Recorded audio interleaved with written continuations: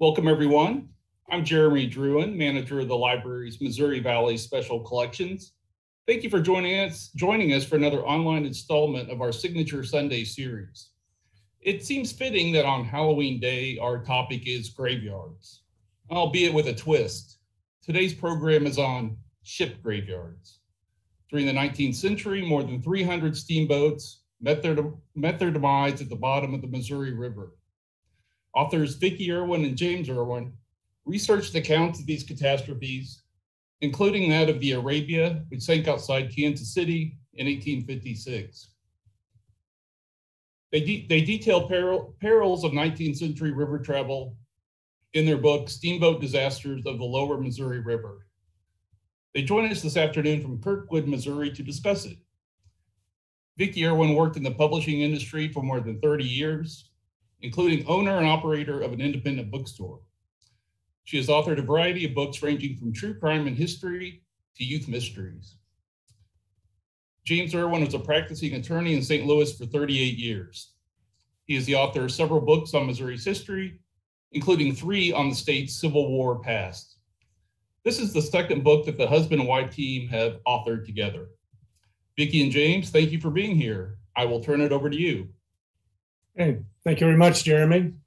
Vicki and I are very happy to be here to talk to you about steamboat disasters of the lower Missouri River.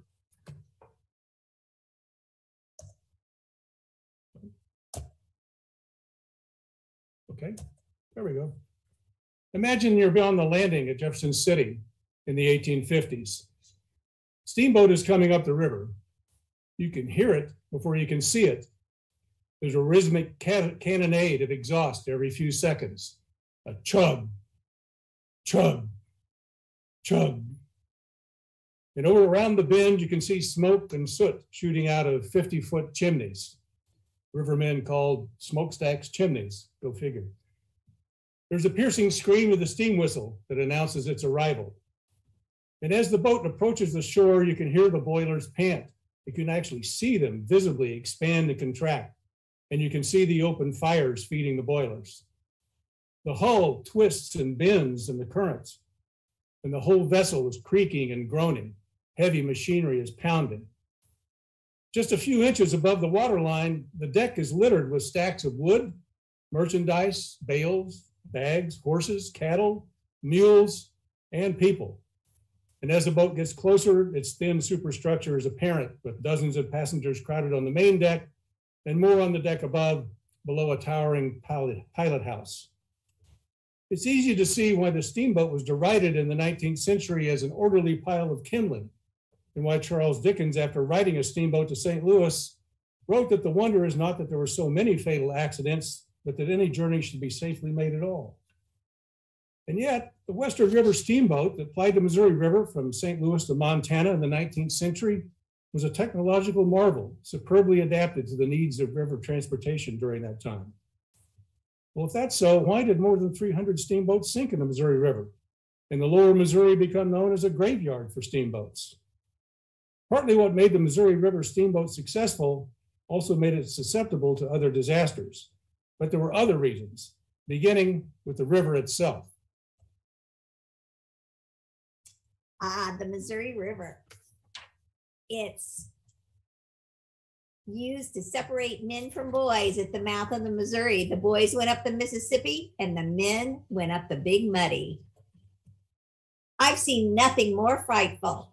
A mass of large trees entire with branches came from the Missouri River. The water was all muddy and could not get clear. The Missouri River is too thick to drink and too thin to plow. This picture of the Missouri River that you see on the screen is different from the Missouri River that we wrote about. It's the longest river in North America then as well as now, but today the river's been straightened, it's been cleaned, it's been cleared of debris, and it's been modified in many ways simply to make it safer for navigation. The river's divided into the upper and the lower. Now, the upper river is sometimes referred to as the Rocky River, and the lower is known as the Sandy River. The Rocky River that runs up through Montana and to the northern reaches is clearer. It flows in a straighter line. But here we're talking about the sandy river. The banks are unstable. It's deeper. It's wider. It loops and bends, and it's constantly changing. The water moves, and so does the sand, and sometimes it moves a lot. For example, Westport, which some of you may know, Weston, was an important port on the river until the 1870s. And then there came a great flood that changed the channel, and now Weston is 2 or 3 miles from the river. It happened so frequently that there had to be a law made governing who owns land when such changes occur. A farmer could have acreage along a riverbank one day, and some kind of river changing event could move that acreage to a farm across the river or down the river. The channels along the river are deep, but they're narrow, and they're not straight channels. They twist and turn, and it makes it very challenging for navigation. That's one of the reasons that riverboat pilots were paid so highly, because of their knowledge of these changes in these channels. The banks are tree-lined, and the swiftly moving river cuts into the soil, and it causes those trees to become unrooted and fall into the river. And this is the biggest danger that steamboats faced. In fact, and you'll hear this from us more than once, these trees, known as snags, and you see a huge snag here being pulled from the river, caused more steamboat disasters than anything else. As well as being the longest river, as we just heard, the Missouri is also the muddiest. As Mark Twain said, it's too thin to cultivate and too thick to drink. A little bit about the history of this river. First, of course, it was a home to Native Americans, the Osage, the Missouri, and other tribes. It provided food and transportation, as well as drinking water. They called it the Pekatunoli, meaning muddy water. Father Marquette was the first European to mention it in his writing in 1673, but he didn't explore it at the time, thinking it was too dangerous. Steamboats weren't the first boats to travel the river. Okay, well, I'll get to that. okay. Obviously, others went up the river way before. Native Americans, trappers, traders, Lewis and Clark, and very early settlers. They traveled by canoe and keelboat, but some of these methods of travel on the river were no faster than walking along the banks. Settlers in the Boonslick area along where central Missouri is were especially excited to welcome steamboats.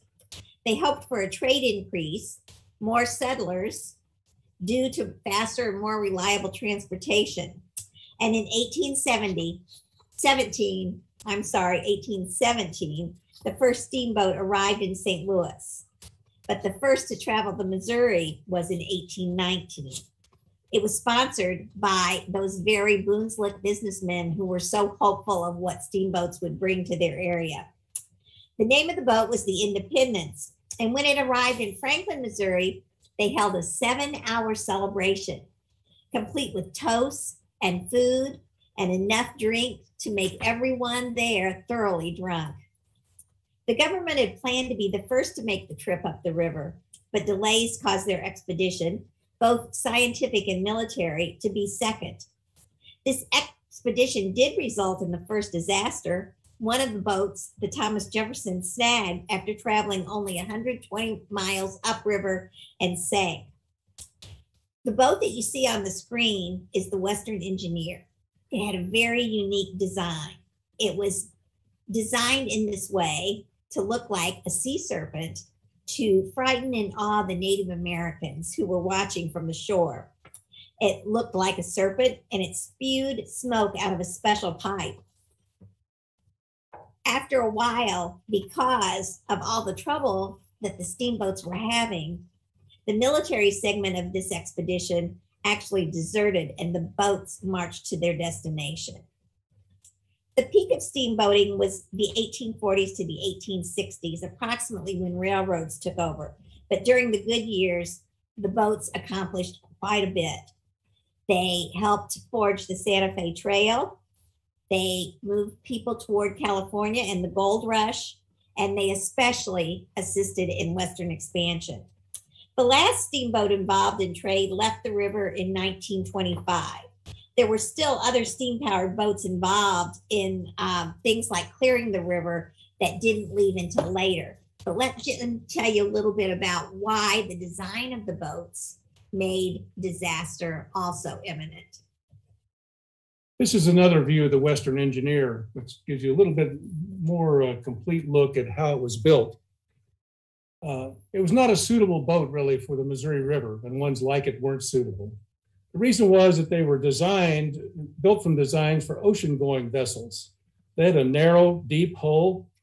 The passengers, the cargo, and low-pressure steam engines were all below deck. They were steered from a rear deck, the poop deck. The paddle wheels were enclosed. It even had a sail, as you can see, and of course, the unique exhaust system designed to frighten the Native Americans. The problem was that this boat could not really overcome the challenges of the Western rivers. The narrow, winding channels made sails irrelevant. The high, strong currents they had to fight to go upstream made the low-pressure steam engines not strong enough to push the boat upstream at any speed whatsoever. And the fact that the depth of the river varied by as much as 35 feet. It could be 35 or 40 feet deep at one point, and maybe 5 or 10 feet deep at another. And a narrow, deep hull just wasn't suitable to deal with that kind of conditions on the river. And so within a decade or so, the classic kind of a steamboat design evolved through trial and error. This is the Bertrand, which was built in 1864 and is typical of the kinds of steamboats that plied the Missouri River through most of the 19th century. The steamboats were very cheap to build. They were built very cheaply with light wood, except for the hulls, to save weight and to save money. They had multiple decks. They had a main deck upon which the boiler and the firebox, most of the cargo, the steam engines, and many of the passengers were. Just above that was what was called the boiler deck, even though the boiler was actually on the main deck. But again, the rivermen had their own unique way of describing some of the features of the boat. On the boiler deck would be cabins such as these that would carry passengers who wanted to pay a little bit extra in order to ride in a cabin and not be exposed to the elements here on the main deck. And above that was the hurricane deck, on which was located the pilot house, which was located very far forward in order to be able to have good visibility to navigate the river. If the larger boats had yet another deck that was called the Texas deck, and the pilot house was located on that. The boats also, this is a stern wheeler. Actually before the Civil War, the preferred mode of building boats was actually side wheelers with the paddle wheels located on the side. The reason being that they were more maneuverable. You could have one paddle wheel going forward and the other one going in reverse to the rear, and you could turn the boat much easier in the twists and turns of the bends in the river, and also in order to make landings. But stern wheelers became more popular during and after the Civil War, partly because they were shielded from all the debris that would come down the river. The snags and other things that would be in the river, the boat's hull shielded them from those kinds of elements. Whereas if you had a side wheeler, they could get caught up in the paddle wheels, and they frequently did, and they could be damaged and have to stop and repair them. All of these boats had a very long, wide, shallow hull. The reason being that they could carry more weight and could carry it in a very shallow part of the river. The Bertrand, for example, had a hull that was only 5 feet deep, but when fully loaded, it drew only 4 feet of water. Mark Twain, I have to quote him again because we're talking about steamboats and we're talking about rivers. Mark Twain famously declared that a steamboat could run on a heavy dew. George Fitch, another writer about steamboats, was quoted as saying that the steamboat must be so built that when the river is low and the sandbars come out for air, the first mate can tap a keg of beer and run the boat on 4 miles of foam. The boats also had what are called spars, and these were used to grasshopper or walk the boat over sandbars. It would be lowered to basically a 45-degree angle and then cranked up with the capstan until they pulled the boat onto the sandbar, and then they would raise it up again, put the spars down again, pull the boat again forward, and until it was finally pulled over the sandbar.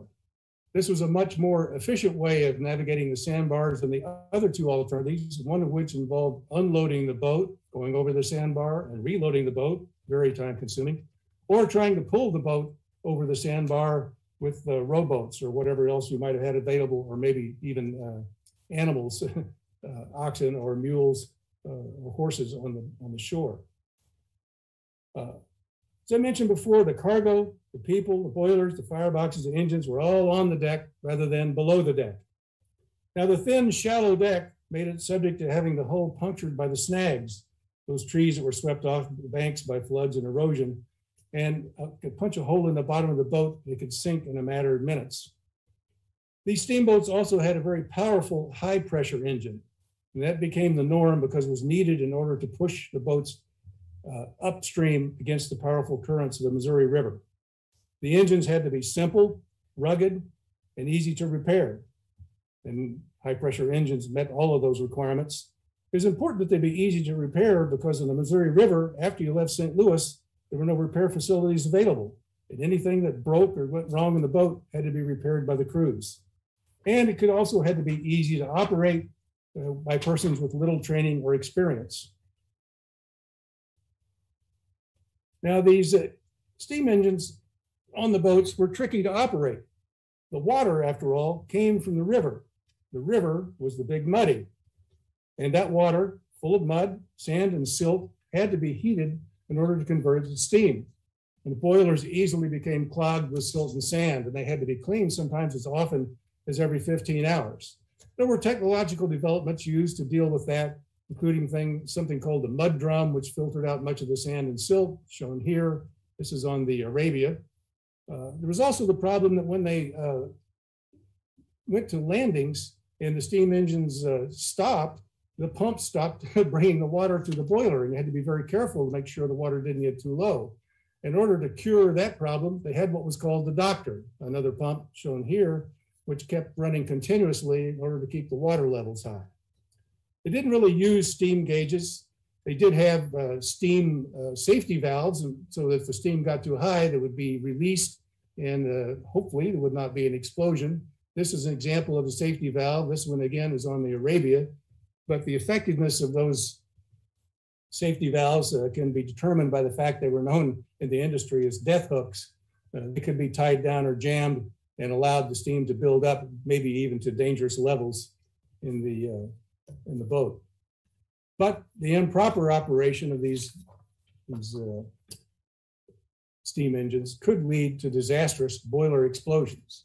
Now, as Vicki mentioned, the most common cause of sinking on the Missouri River were snags, holes that were ripped in the bottom of the boat by the trees, but there were some spectacular boiler explosions on the river. One of them was the Big Hatchie in 1845. Big Hatchie pulled away from the landing at Herman, Missouri, and after these paddle wheel had turned 2 or 3 times, there was a huge explosion. Several people were scalded to death. Many others were simply just blown away. 35 unidentified German immigrants, they were unidentified because the records of the boat were lost in the explosion, were buried in Herman, Missouri, and this is a monument to them in the cemetery at Herman, Missouri, which you can visit today. Now, for some reason, in the monument, they said the explosion occurred in 1842. It didn't, it was in 1845. Well, in those days, the captain could be charged with a crime for having hired a negligent engineer or negligently trained or untrained engineer. And the captain of the Big Hatchie was in fact charged with a crime for that very reason. But when it went to trial, it developed that the engineer was not only highly qualified, but he was not cause of the accident. Nothing he did or failed to do caused it. It turned out that there was a defect in the boiler of the engine, the steam engine, and that's what exploded. Not so with the next explosion I want to talk about. And this was the worst one that occurred on the Missouri River, the Saluda. On Good Friday, 1852, the Saluda pushed off from the landing at Lexington, Missouri, after having made several attempts to try to go upriver. Now, this was a time of what was called the spring rise. The water was high, the current was strong, there was even ice flows in the river.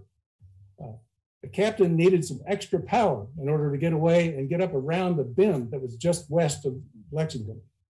They had made multiple attempts to do it in the days ahead or before, but on that morning, they made their last attempt. And as they pulled away, again, the paddle wheels turned 2 or 3 times, and then there was a huge explosion shown here. It's not exactly clear what the cause of the explosion was, but it was speculated with some reason that what happened was that the engineer had let cold water into the boilers to create extra steam, and it created far too much steam. This tremendous explosion killed 75 passengers and injured many more. Now, the citizens of Lexington rallied around the survivors. They buried the dead, they cared for the injured, and some even adopted a couple of the orphan children.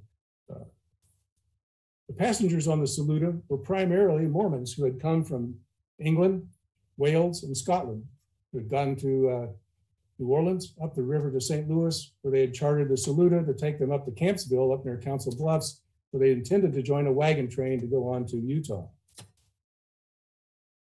Parts of the Saluda remain. If you go to the Lexington Historical Society in Lexington, you can see this door. It was actually taken by Caspar Gruber, who bought what was left of the Saluda and built a home from the remains of the boat, the wooden remains of the boat, and built this door. Caspar Gruber also adopted one of the children who was orphaned by the explosion. The bell was sold to a minister in Savannah, Missouri, and it's still there. It's at the Savannah First Christian Church in Savannah, Missouri, as you can see here on the right. Now, Vicki's going to tell you about the longest steamboat race. You've heard of the Natchez and the Robert E. Lee going up the Mississippi River. This is about the longest steamboat race, the W.J. Lewis versus the Molly Dozier. We read about a lot of different steamboats when we were doing our research, and some of them came a little bit more alive to us than others did. And my favorite of all the boats was the Molly Dozier. It was captained by Frank Dozier and named after his wife. And this boat had a short, not an unusual thing for a boat to have a short life, but it was very exciting. It experienced fires. It was boarded by Confederates who took a Union officer away with them. It was attacked by hostile Sioux warriors. And one of the most exciting adventures was this longest steamboat race. It was between the Molly Dozier and a boat called the William J. Lewis. Now, here's a picture of the William J. Lewis. We have looked everywhere to try to find a picture of the Molly Dozier. And if anybody has ever seen a picture of this boat, we would love for you to share it with us. It was 1866, and it was time for that first trip upriver to deliver goods from St. Louis to Fort Benton in the Montana territories. The Molly Dozier already had a reputation that it was speedy and it was reliable, but the William J. Lewis was a brand new boat, and it was very eager to prove itself as a reliable and speedy boat. The trip upriver wasn't officially a race, but each of the captains of the ships knew that the first boat to reach Fort Benton would have a trade advantage. On March 27th, both boats were scheduled to take off from the St. Louis landing. But as you know, things often happen, and the Lewis left that day at 4:30 p.m., but the Molly didn't leave until the next day, and so it was already behind the William J. Lewis. The Lewis steamed along and thought they were far, far ahead of the Molly until April 15th, when the Molly passed the Lewis. To get ahead, the captain of the William J. Lewis took a shortcut down a side channel and came out in front of the Molly Dozier. Now, the two boats stayed fairly even until they reached an island in the middle of the channel. The Molly chose the left route, and the William J. Lewis chose the right side of the island to go around. And at that point, the Molly Dozier came out ahead. Now, still with the lead going back and forth, they moved steadily along. Craig Dozier liked to pass the William J. Lewis when it was sitting idle, not exactly idle, but sitting, taking on wood, and tooted his horn as they passed by it. When the Lewis was ahead, when they ran into an ice field, remember it was just March on the Missouri River and they were traveling north. And it suffered quite a bit of damage to the paddle wheels, making it necessary for them to stop to be repaired. And they were behind again until they came upon the Molly Dozier, which had run aground on a sandbar. Fortunately, it rained that day, and the Molly was washed off the sandbar, only to land on a second sandbar. She freed herself and sped along, coming upon the Lewis, who was now stuck. It was using a winch line to free itself. When that line broke, bad news for both boats because the current pushed the William J. Lewis backwards and damaged both of the boats. The Lewis finished its repairs first, and it steamed into Fort Benton on May 31st at 4:30 a.m. The Molly arrived 33 hours later. It was a 9-week trip for the two steamboats. The Lewis actually made $60,000 that trip, which was equal to the cost of what it had taken to build the boat. That was Vicky's favorite story about steamboats. Now I'm going to tell you my favorite story about one of my favorite captains and one of the boats that he had captained. And one that if you're fortunate in certain conditions, you can still see what's left of it near St. Charles, Missouri. This is the Montana. The Montana is described by at least one writer as a behemoth. It was as long as a football field and as wide as the distance between the hash marks. The Montana carried 100 passengers in luxury in its cabins here on the boiler deck and could carry up to 600 tons of cargo, all while drawing only about 4 feet of water. The Montana was probably the largest steamboat in the 19th century to ply the Missouri River. You may be wondering, what are these things here along the edge of the boat, along the side of it? Well, when they carried cattle or horses or mules, they used these as sort of pins to keep them from jumping in the water or causing any problems with that. Well, on the morning of June 22nd, 1884, the Montana was on a run from St. Louis to Kansas City. And it was piloted by one of the legendary captains of the Missouri River, William Rodney Massey. William Rodney Massey, one of my favorites, was born near Hermann, Missouri. In fact, he said that he actually started working on the river in the 1840s, and one of the first things he did was help to rescue survivors of the Big Hatchie after that explosion. He not only began working on the river in the 1840s when he was just a youngster, he was a captain, still active at the age of 78, when he came to blows with a Captain Grant Marsh, another well-known captain on the Missouri River, who was 73 years old. And these two old codgers were duking it out because Massey Grant had criticized the company that Massey was working for. Well, Massey was not only well known for his prowess as a riverboat captain on the Missouri, but also for his prowess as a gambler. He was playing cards with Wild Bill Hickok in Deadwood, South Dakota in 1876, when Wild Bill was dealt aces and eights and was shot by Jack McCall. The bullet traveled through Wild Bill's skull and lodged in Massey's left wrist. Massey never had the bullet removed, and in subsequent years, when he arrived at his destination port, he would announce, "The bullet that killed Wild Bill is back in town." Well, on the morning of June 22nd, 1884, all of Massey's skill could not save the Montana. After it pushed off from the landing below the St. Charles Railroad Bridge, it got caught in an eddy around one of the pillars, crashed into it, and sank. Now, Massey was able to get the boat over to the shore, and there were no casualties, but the boat itself was a total loss. Within weeks, it was salvaged. Everything from the water line up was taken away. The boilers, the engine, the furniture in the cabins, all the wood that composed the superstructure, the paddle wheels, everything. Nothing was left but a piece of the hull on the bottom of the river. A few months later, John Gonzalez who was a captain of the sister ship, the Dakota, a boat very much like the Montana, struck a snag near Providence Bend. Massey asked how Gonzalez could have failed to see a stump that was prominent as the one that was there, which all of the captains knew about.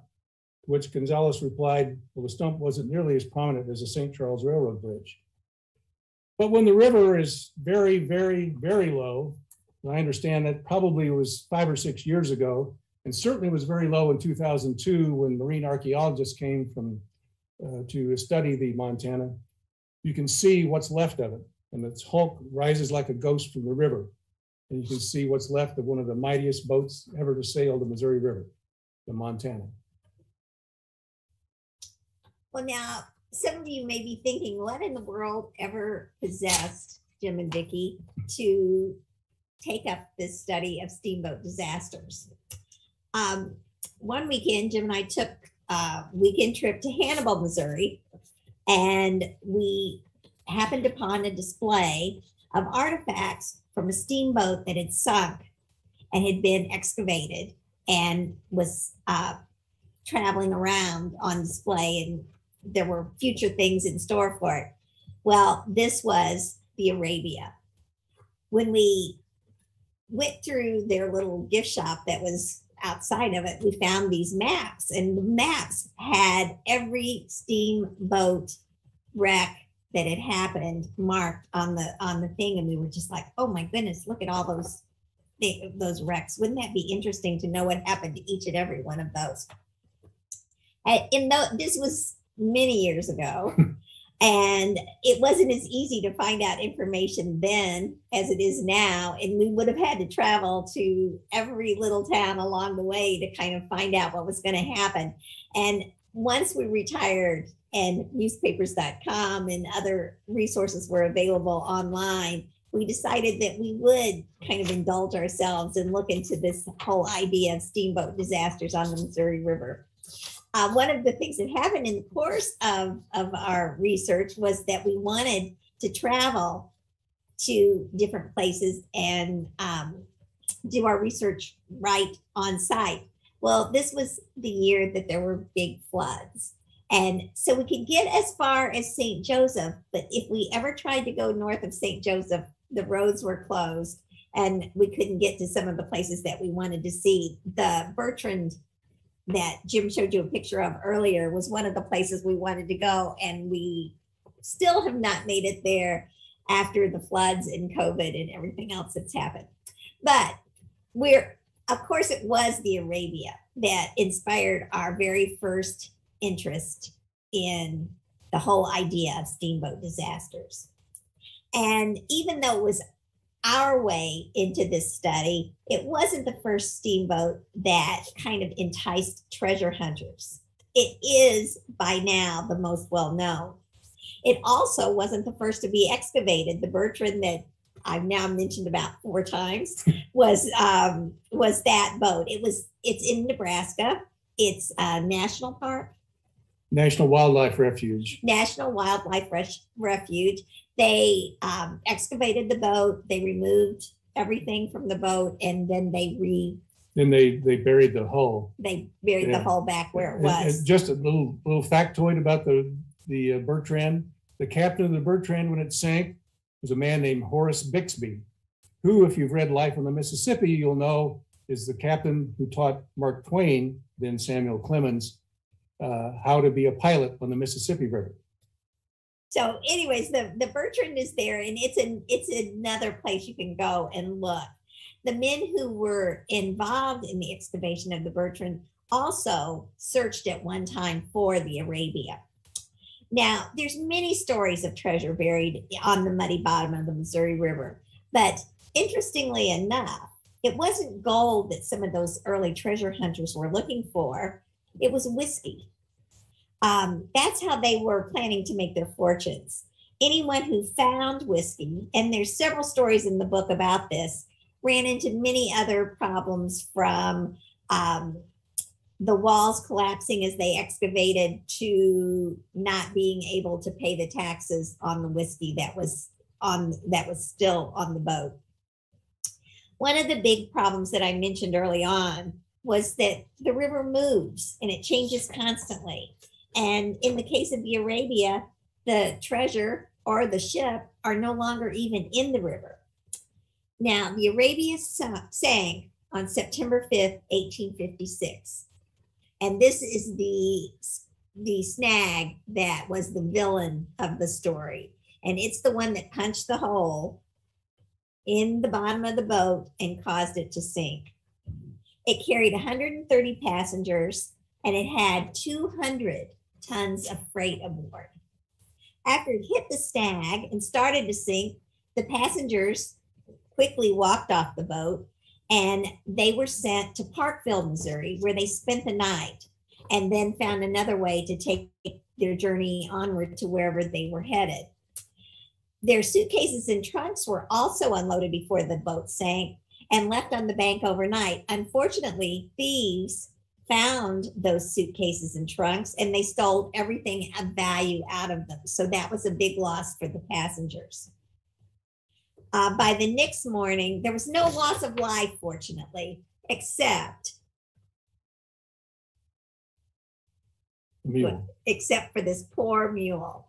Now, the mule owner claimed that he tried to entice the mule off the ship, but it wouldn't come. But when the skeleton was excavated, it was found that there was still a tether attached to its harness and it was tied and would not have been able to get off the ship, off the boat. These are boats, these are not ships. The next morning, after everyone was off the boat, the boat had disappeared. It was just eaten up by the sand. This meant a very rough winter for those people in Nebraska who were waiting for all the supplies that were aboard the Arabia. And it even meant that one town that was waiting for these supplies, the people just up and moved out across the river to get what they needed. Also, the crew of the boat lost their jobs and the boat itself was a total loss. Now, it wasn't easy to find this boat when they were ready to excavate, and it was not easy to excavate. Others had looked for the Arabia before, so the Hollies and their company did have some idea of where it was found, and here's a picture of where it was. Once they found it, they were in a constant battle with water. You can see in this picture of the excavation site, they were in a constant battle with water. They would dig and water would fill up the hole. They would dig and water would fill up the hole. This meant that they had to install pumps and then some more pumps. And it meant that there was more fuel that needed to be used. And that meant that there was more money to be spent. The Hollies and their company went into this search thinking they'd spend about $250,000. But they'd spent that before they even found the Arabia. And they ended up spending millions of dollars. Earlier in their endeavor, the group uncovered a steamboat called the Missouri Packet. Now, the way that they excavated this particular boat was using heavy machinery.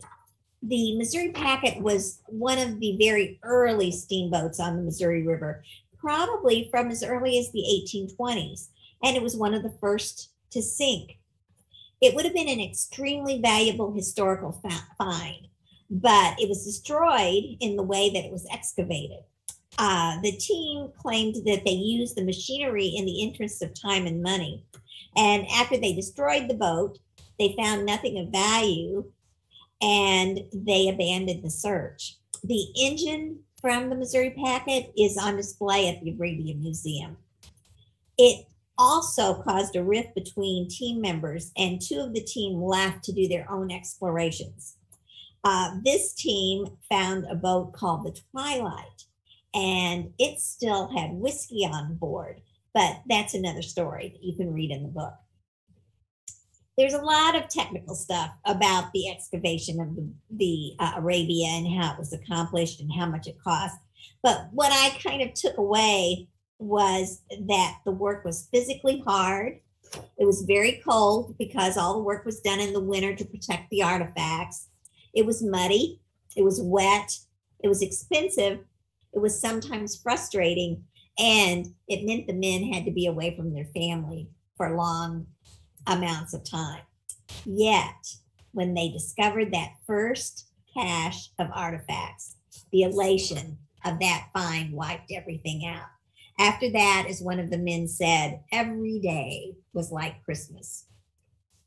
And once they had the artifacts, they had to store them. They had to restore some of them, and they had to preserve them.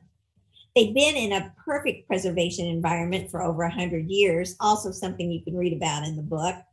And so they had to store them in a similar environment. So some of them went into freezers and coolers that belonged to one of the team members who owned a restaurant.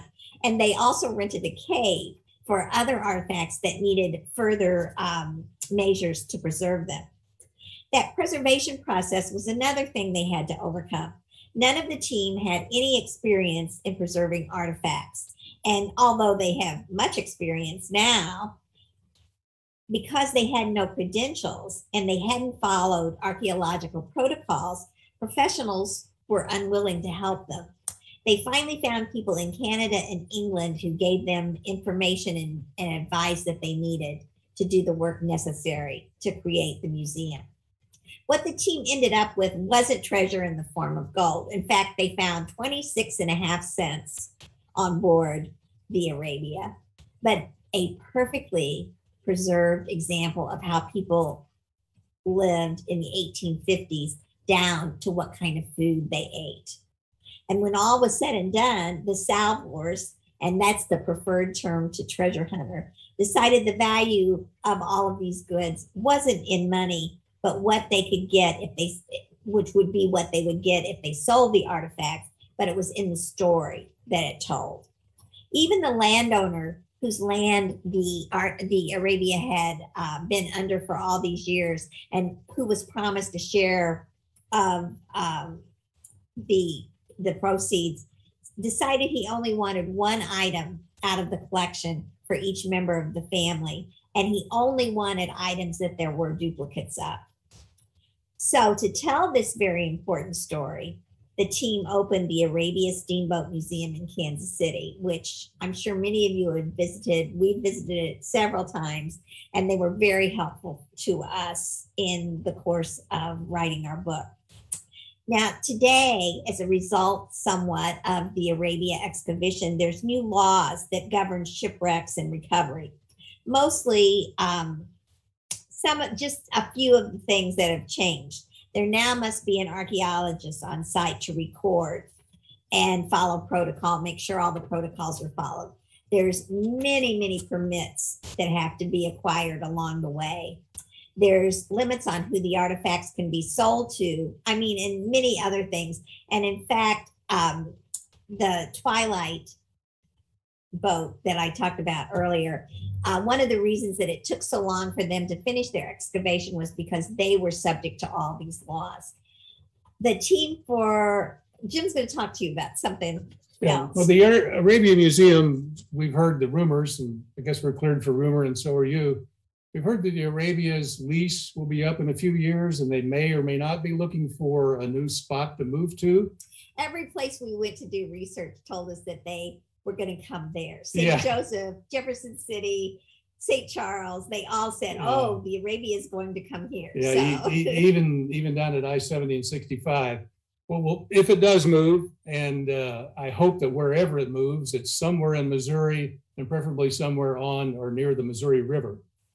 The team from the Arabia are actively looking for other boats to excavate.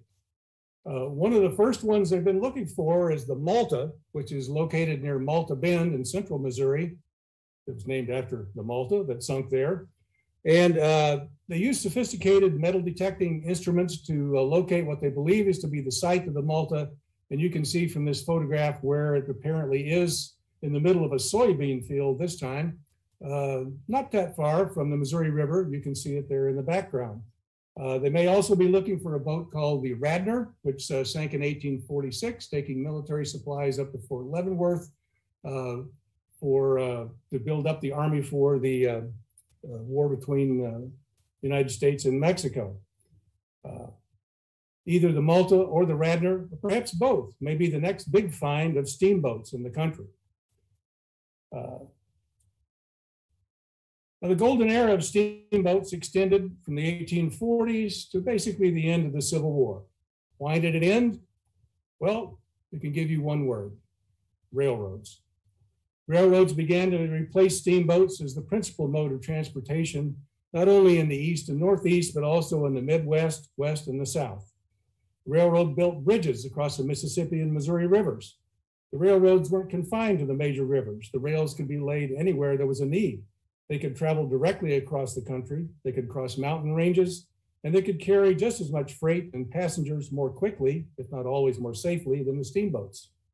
The railroads were, in short, more efficient and more flexible.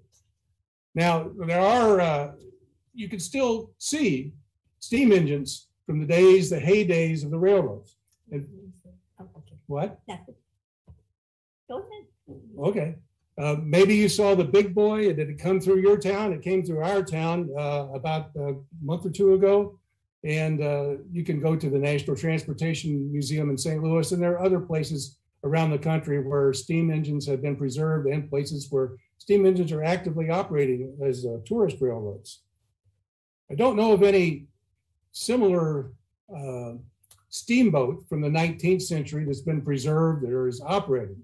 There are, fortunately, however, museums like the Arabia Steamboat Museum and the one for the Bertrand, which do preserve an important part of the growth of this country, the steamboats.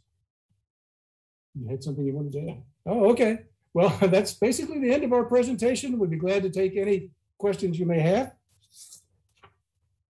And shall I stop the share then? Thank you, Vicki and James. Very interesting. And I invite our audience to submit questions and just put those right in the comments, and we will get to them. I'll start off with the first one. In your research, did you get a sense for the lifespan of steamboats that navigated the Missouri River? I mean, being it's so treacherous. Yes. The average lifespan of a steamboat on the Mississippi River was 6 years. I'm getting ready to. The average lifespan of a steamboat on the Mississippi River was 6 years, but on the Missouri River, it was only 3 years. And that illustrates that the Missouri River was a place where the men went up at the mouth rather than the boys. Right. And I found it interesting when you referenced engineers that were found negligent. Mm-hmm. Was that common or fairly rare? I would think that maybe negligent would be maybe someone was inebriated, or maybe that might be hard to prove of a negligent engineer. Well, they usually took the blame if there was a boiler explosion, because they were obviously the ones in charge of that. I think there was a concern. There were some serious boiler explosions that occurred on the Mississippi, a whole series of them in 1 year in the 1830s, which led to the first passage of safety laws by the federal government. And that's the one that the Big Hatchie captain was tried under. The difficulty was that there wasn't any training for the engineers. It was sort of an on-the-job training kind of a thing. There was no certification for them until much later. There was no certification for pilots until much later. It was, you learned how to do it by doing it. And if you didn't learn properly, or if you made a mistake, and of course the technology was rather crude, shall we say. There weren't steam gauges to see how much steam pressure you had in your boiler. So how did you know if you had too much? Well, maybe if you had too much, the safety valve went off, but maybe you tied it down, in which case you wouldn't know. Also, can you speak to the size of a crew, the crew on a I guess an average steamboat? Well, of course, it would vary based upon the size. There would be a captain who was basically the kind of the business guy, and they had a clerk who assisted him. There was also the business, getting the cargoes and the passengers. The pilot, there might have been two pilots on the boat who was in charge of navigation. There would be a mate who would be in charge of the deck crew, the engineer who was in charge of the boilers and the steam engine and so forth. And then there would be a deck crew who would be some who would be used to feed the wood into the fireboxes, others who would put the cargo on and off the boats. It would vary, maybe 10 or 15, maybe 20. If larger boats would have more. Boats that had more elaborate cabins would have Service people, cooks, or people who would serve the cabin passengers at least with their food and take care of their cabins and that sort of thing. And also the captain was oftentimes the owner or a part owner of the boat. Right. Oh, interesting. Well, we do have some audience questions coming in having to do with, one of my favorite aspects, the research of these books. Someone asked, during your research, were there just some questions that you just couldn't find answers for, maybe because of just lack of information available, research material available, anything that stands out that you just were looking for a piece of information but couldn't find it? Well, we couldn't find that picture of the Molly Dozier, which seriously, I mean, we really, really wanted a picture of that. Or there's another boat I really liked called the New Lucy that we never found a picture of. There's a collection at the State Historical Society in Columbia called the E.B. Trail. And E.B. Trail was a dentist in Berger, Missouri. And he spent a huge portion of his life researching steamboats, and he had so much information, and everything from Christmas cards with pictures of steamboats on them to actual bills of lading from these steamboats. That was just a golden source of information. But for me, it was that Molly Dozier picture that's kind of the thing that's escaped. What about you, Jim? Well, there were, boats that we were interested in that you maybe would find one or two things in the newspapers about it, but you couldn't really find much in the way of details as far as what happened to it, or what kind of cargo was it carrying, or why did it sink? And it'd say, well, it sank, or maybe it struck a snag, but that's all you would know, and maybe a date. And by the way, the trail collection, I have to take my hat off to E.B. Trail. We got most of our photographs digitally. They were either available on the internet, or archives would digitize them and make them available to us. E.B. Trail got his photographs in the days when you had to get photographs, actual photographs. There are hundreds of them in his collection in the State Historical Society. And so he had copious correspondence with people collecting yes, those photographs. Right. And so it was, but if you're interested in steamboats, that's the first place to go to get primary material. Well, it's interesting you say that, because our next question was, they thank you for the presentation. What research organization and or city location has the best primary source information regarding steamboats and their cargo? The State Historical Society, or are there any others that you drew upon, any other organizations' collections? Yeah, the museum in Herman.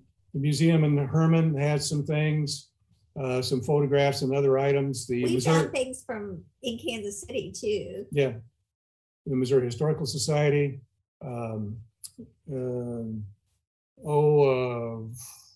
We found the one, the painting of the Western Engineer we found in St. Joseph. Yeah. And those are probably the major collections. I guess the Library of Congress would have some things as well. That's right. Newspapers.com was an important source for us because you could get contemporary accounts of steamboat disasters of various types. And there were some books. There's an older book, a very old book by a man named Lewis Hunter, which I think is still in print. You can still get it. And it has everything you would want to know about the operation of steamboats, from how they were built to how they were operated, the business aspect of it. It was a very, very helpful source. So we haven't, yeah, she's looking at her book. In our bibliography. I was looking for that, the river book that, you know, about the river. And I can't think of what the exact title of it is right now. Well, you'll find. Oh, you mean the one about navigation on the Missouri River? It could be that, but well, it was there's several, but yeah, if you get the book, the bibliography is pretty complete in terms of what we found. Yeah, there you are. Yeah. There you are. Find it at bookshop.org and other bookstores. Right. You mentioned rumors of the Steamboat Arabian Museum possibly relocating, and it's a true treasure here in Kansas City, and we should rally around it and to keep them here. And which was someone's question and comment that it's saying that the Arabia for a lot of Kansas Cityans is a hidden treasure. A lot of maybe people locally haven't been there. What would you say to encourage people to visit who may have lived here their entire life but never been to that museum? It's like us in the Arch. I mean, it's just always there. But I mean, we've been 3 times. At least. Yeah. At least 3 times to the Arabia. And we've heard when their book came out, Treasure in the Cornfield came out, they came here to the St. Louis area and they spoke. And so we also had that.